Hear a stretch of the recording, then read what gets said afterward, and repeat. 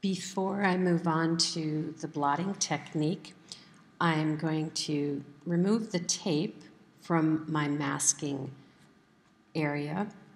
And if you recall, when I demonstrated this, I put one layer down, and now I just put a second layer down and did another wash.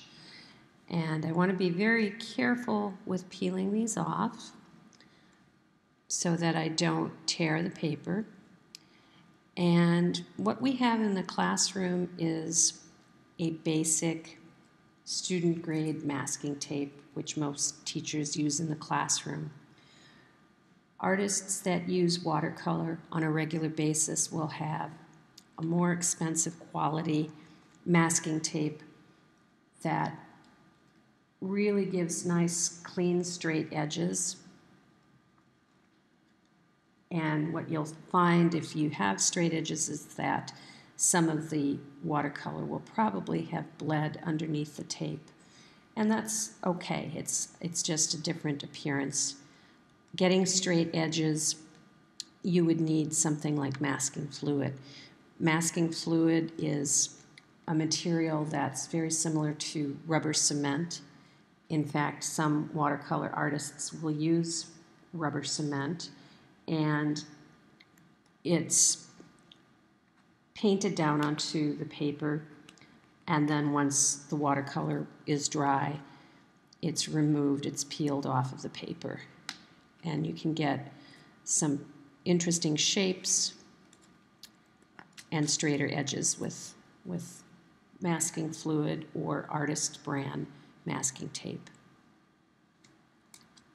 But even with the bleeding that has occurred slightly at the edges of the tape, there's still an interesting texture that I find appealing, and that's the masking area. And you can see the different values of the red-orange that are applied there. So in this spot right here, I've prepared some yellow-green pigment, and I'm going to do the blotting technique. And what I want handy are some pieces of paper towel. So I'm going to start by tearing these into little strips because it's the paper towels that I will use for blotting.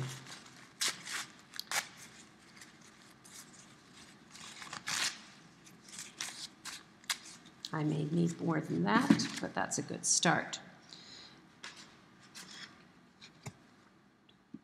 This is blotting right here, so that was a dark yellow-green with some black added to it, a wash, and then lifted. Mixed colors give better effect. This is a blotting also. So bring my palette over.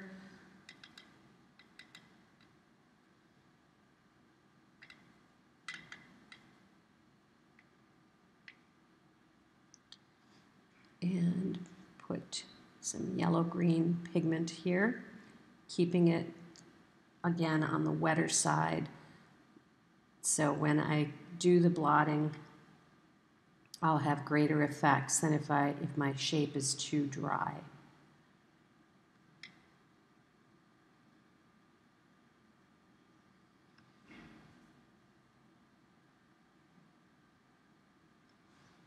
Okay, and while that's wet, I will go in, crunch this paper towel up, and blot an area.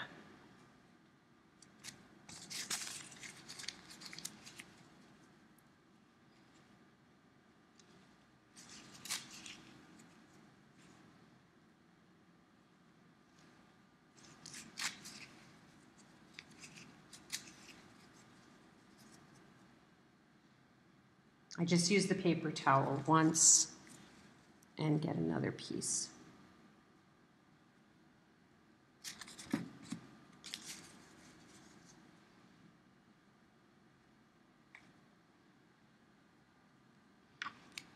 And it's a little on the shiny side, but that is what blotting looks like.